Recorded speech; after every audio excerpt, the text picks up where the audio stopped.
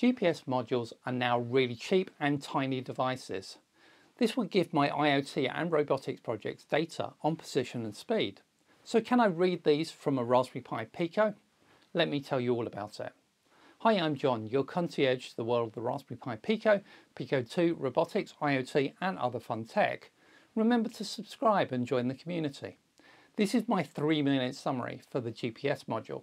If you have time, why not check out the full video? The device I've chosen is the ATGM336H-5N, a small single chip module with a UART interface and 3.3 volts compatible. So that's nice and compatible with our Pico.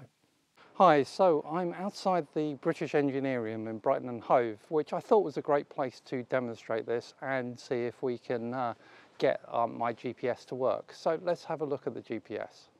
So here we go, the device, and it's quite difficult getting in focus. Let me just freeze frame it so that we've got the actual position. So there we are, 50.84 by minus 0.17, which is pretty much what Google says my position should have been too.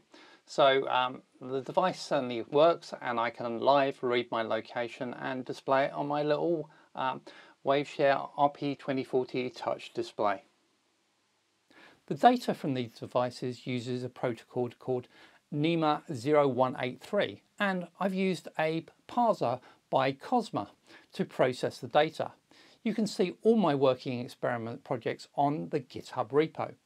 I have some plans for some IoT projects using this GPS module, so keep subscribed and watching to see what I come up with.